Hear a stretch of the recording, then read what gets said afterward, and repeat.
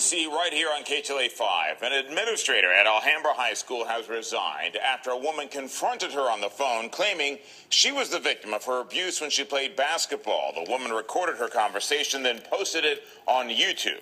KTLA's Eric Spellman live right now from Alhambra with the details. Eric, good morning.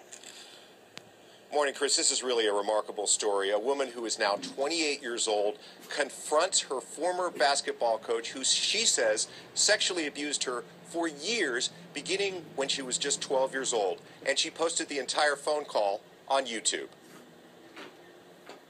Do you realize that you brainwashed me and you manipulated me, and that what you did was wrong?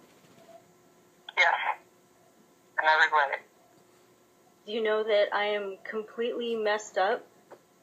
That I have so many issues because of you? That is Jamie Carrillo of Victorville. She made the phone call to Ms Cardosa, her former basketball coach at Chamawa Middle School in Riverside. Cardosa has been working as an assistant principal here at Alhambra High School. Carrillo says Cardosa sexually molested her for years, from when she was in middle school all the way into high school. During the phone call, which is posted on YouTube, Carrillo accuses Cardosa of ruining her life and ruining her childhood. Cardosa responds, "I regret it every day." Carrillo says she posted the call on YouTube because the statute of limitations for prosecuting Cardosa has run out, and she will never have to pay for the things she did. Our reporter, Sarah Welch, spoke to Jamie exclusively this weekend.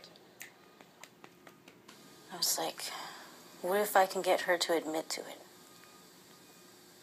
Then people would know, and then I could send it to people. And so that's what I did, and it worked. I felt like a weight had lifted off my shoulders, but I was still sad. I was sad because, it was true. It made it true because she admitted it. We attempted to reach Ms Cardosa, the assistant principal here at Alhambra High School. We were not able to get any comment from her, but she has reportedly resigned from her job here at this high school. We'll have a whole lot more of this interview, plus some reaction coming up later this morning. We'll send it back to you.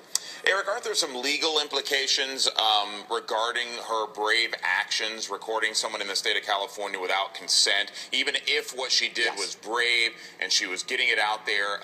Aren't there some legal implications? Yeah, technically you're supposed to have the approval or the consent of both parties when you record a phone call.